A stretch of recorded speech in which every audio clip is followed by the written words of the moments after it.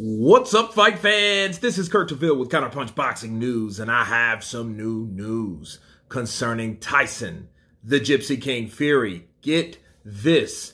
Tyson Fury faces $10 million fine if he delays blockbuster Alexander Usyk fight again. Tyson Fury and Usyk face a $10 million bill if either of them delay their rescheduled bout. The Saudi boxing boss, Turki Al-Sheikh, has just confirmed, okay? Saudi's boss confirmed that the new date on Saturday, and then he handed out a warning about further pullouts. He said there will be $10 million to be paid if someone escapes from the fight from their own money. Al-Sheikh, of course, is the chairman of the General Entertainment Authority in Saudi, and is keen for the first undisputed heavyweight showdown since 1999 that happened between WBC champion Tyson Fury and multi-champion Alexander Usyk, okay? And let me counterpunch. I think that's how you get shit done. I think that's appropriate. I think really something has to be, and someone has to be held accountable for the things that they do, okay? Tyson Fury, you're saying, okay, if you do it again, okay, we're taking $10 million from you. You know, in fact, I'll go as far as this. Tyson Fury should have $10 million deducted from him anyway, just for being stupid. You know what I mean? I've seen the cut now, okay? I've seen the cut, the stitch, so I'm pretty satisfied, even though that looked like the left side of his eye, whereas the elbow's supposed to be on the right side.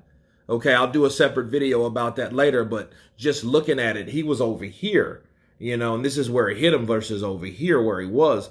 So I find that kind of strange. However,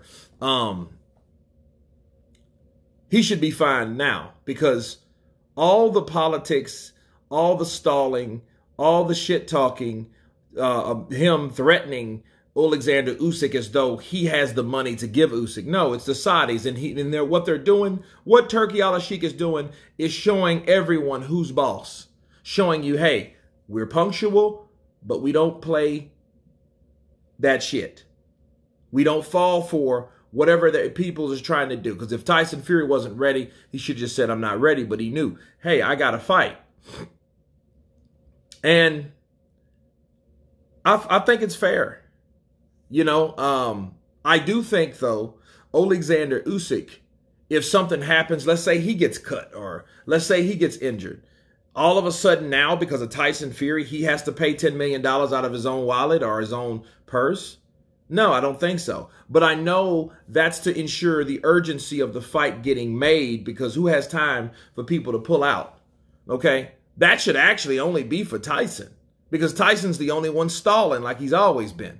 He's just a big staller.